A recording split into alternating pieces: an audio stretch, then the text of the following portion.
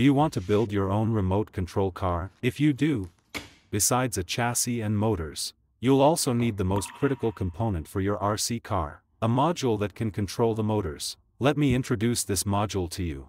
This is a mini DC motor driver module that can control forward-reverse rotation of motors and handle up and down movement for linear actuators.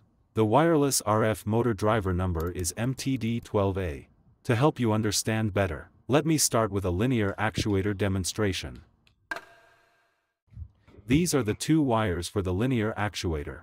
This motor driver module has 4 wires in total. The black and red wires connect to the power supply.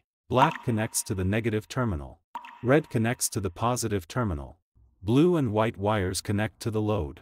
Since we're using a regular motor, there's no polarity to worry about. Just connect them directly to the motor's 2 wires. We're using terminal blocks for the connections here. Super simple and convenient. Now let's connect the power supply, and that completes our wiring. Now let me show you how to pair the remote control with this small motor driver module. Power it up. Check the voltage here, it's 12 volts. The module's operating voltage is 3V to 12 volts. That's within normal range. The standby current here is 3 milliamperes. Now let's press the learning button on the module once. The indicator light turns on. It's now in pairing mode. Keep in mind, since we're controlling 2 states, your remote needs at least 2 buttons. Press the first button on the remote you want to pair. The indicator light flashes then stays on. Now press the second button you want to pair. Finally the indicator light flashes then goes off. Pairing complete. Hold down button A. The motor goes up. Release button A. The motor stops. Hold down button B. The motor goes down. Release button B.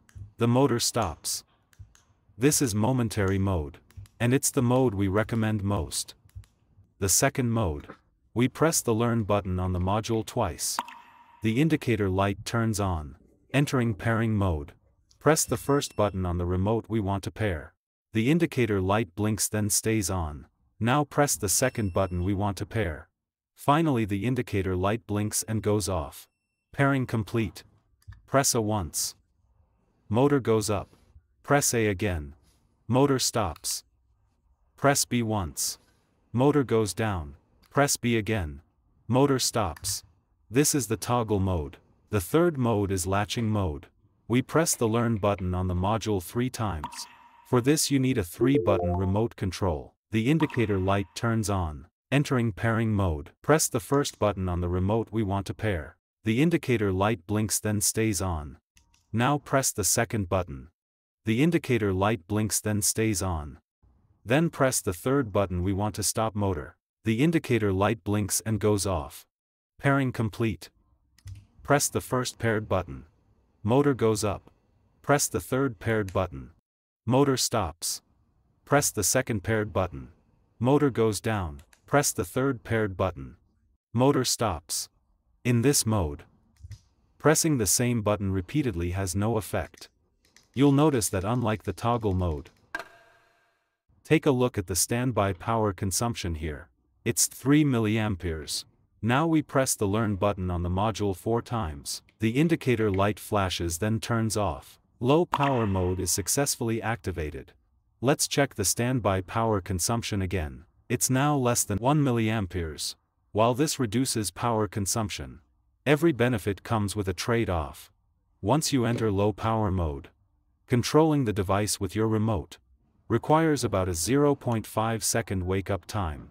That means when you press the remote button, there's a slight delay before it drives the device.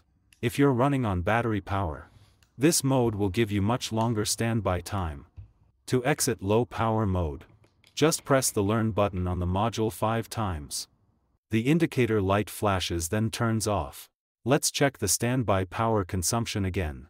It's back to 3 milliamperes. Now when you control the device it responds immediately. You can get your hands on one and experience this difference for yourself. Finally, if you want to cancel previously paired remotes, just press the learn button on the module 8 times. The indicator light flashes then turns off. Setting complete. Now all previously paired remotes are disabled. This prevents old remotes from being used by others. If you need a new remote to work with it, you'll have to pair it again from scratch. Now, you've learned everything about this module. You can buy this cheap module and follow along with the video to build your own DIY remote control car.